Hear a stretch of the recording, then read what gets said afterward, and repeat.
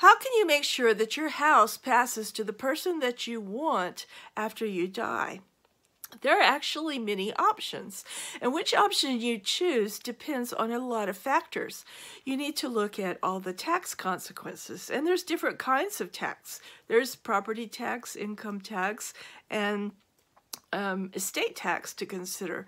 There's also the consideration of your family relationships and your total financial picture. And so you need to look at many options, and so no one should be able to just tell you which one's best for you if they don't know your whole situation. Everyone needs a will. I've said that before. Even if you have a living trust, you still need a will. And your will can cover your house along with all your other property, but that's not your only option. Some people have living trusts, particularly if they have a very large estate and they need to avoid estate tax. And you can pass your house in your living trust, but some people who have living trusts choose to put other property in there and not their house. And there could be a number of reasons that they do that. The residence that they live in, they may want it to pass differently from the rest of their living trust, or they may have used it as collateral for a loan, or there may be property tax considerations or some other reason that they don't want that house in their living trust.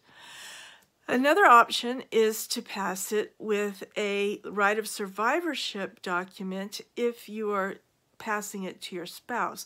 It won't help when the second spouse dies, passing it on to someone other than your spouse, but just between the two spouses, you can sign a right of survivorship document and file that in the county deed records.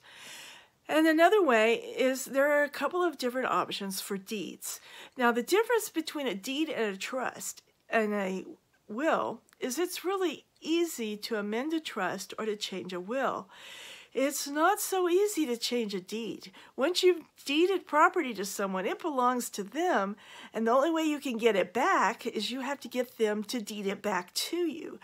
And sometimes people have deeded property to their adult children, and then they find out that their adult child has a judgment against them, or they're filing for bankruptcy, and they're going to lose the house. And that's not what you intended at all, and you can't get it back because they have to voluntarily deed it back to you. And if it's within a short time before bankruptcy, the bankruptcy court won't let them do it. So there's a risk involved. You can do a deed that's outright leaving the house to your child right now, and they can continue to let you live there. But if you are over the age of 65 and you're using a homestead exemption and an over 65 exemption to lower your property taxes, deeding that to your children now may significantly raise the property tax on that house because you don't own it anymore. And there is a right of survivorship deed, sometimes called a ladybird deed. And there is also now a deed that is in the statute for passing a house upon death. Those deeds say that you own the house as long as you live, but as soon as you die, it passes to whoever you've named. Some of those are revocable, some of them are not revocable. You need to consider the consequences of that as well, if that is what you're considering.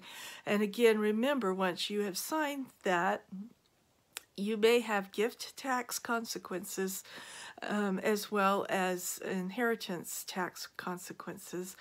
So all of those things need to be considered before you make a decision on how you want to pass the house.